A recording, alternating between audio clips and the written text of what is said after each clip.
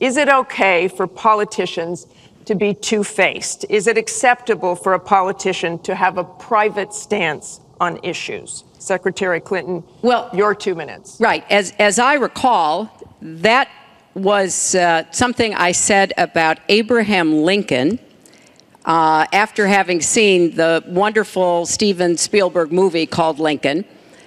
It was a master class watching President Lincoln get the Congress to approve the 13th Amendment. It was principled and it was strategic. And I was making the point that it is hard sometimes to get the Congress to do what you want to do, and you have to keep working at it.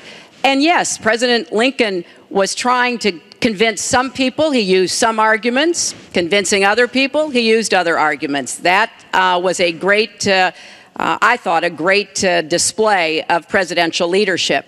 Look, now she's blaming, she got caught in a total lie. Her papers went out to all her friends at the banks, Goldman Sachs and everybody else, and she said things, WikiLeaks, that just came out. And she lied. Now she's blaming the lie on the late, great Abraham Lincoln. That's one that I haven't. Okay, Honest Abe. Honest Abe never lied. That's the good thing. That's the big difference between Abraham Lincoln and you. That's a big, big difference. We're talking about some difference.